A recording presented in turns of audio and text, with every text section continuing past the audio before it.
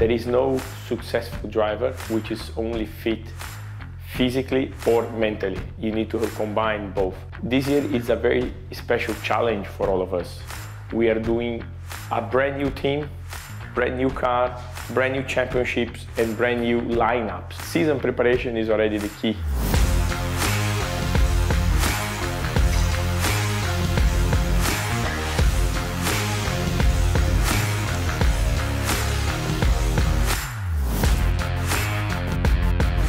We're doing a few different games to some light reactions and then catching some ping pong balls with the direction changes and then having to guess some colors right or wrong, left and right.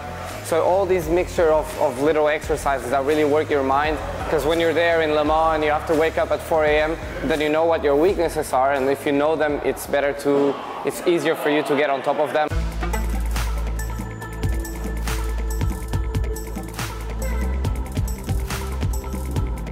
We're going through, some last-minute procedure stuff, learning about the car and so on. Also, we're here to focus a bit on driver changes. Also going to be making some, fine adjustments to our seat position to make sure we're really comfortable. All those little small, preparations that will all help ahead of the race.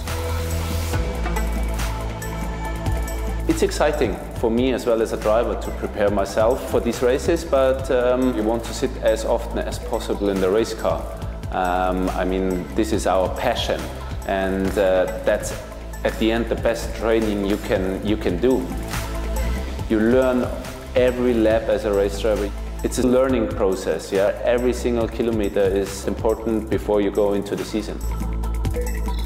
The heart rates in motorsport are the highest in every sport, over 180 beats for more than 1 hour. So it's very important to have a heart well fit, and also the muscles needs to be very, very, very fit.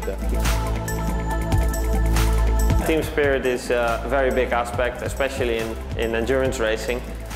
You are doing it together, it's a team sport. So it's very important that I get along with my teammates, especially the guy who I'm sharing the car with.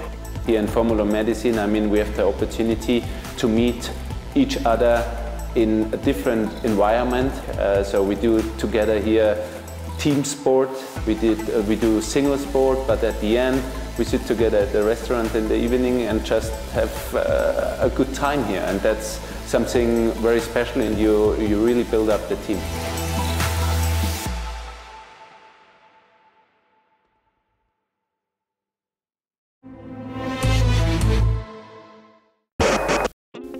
Tu opinión nos interesa. Si tienes algo que decirnos, envíanos un mail.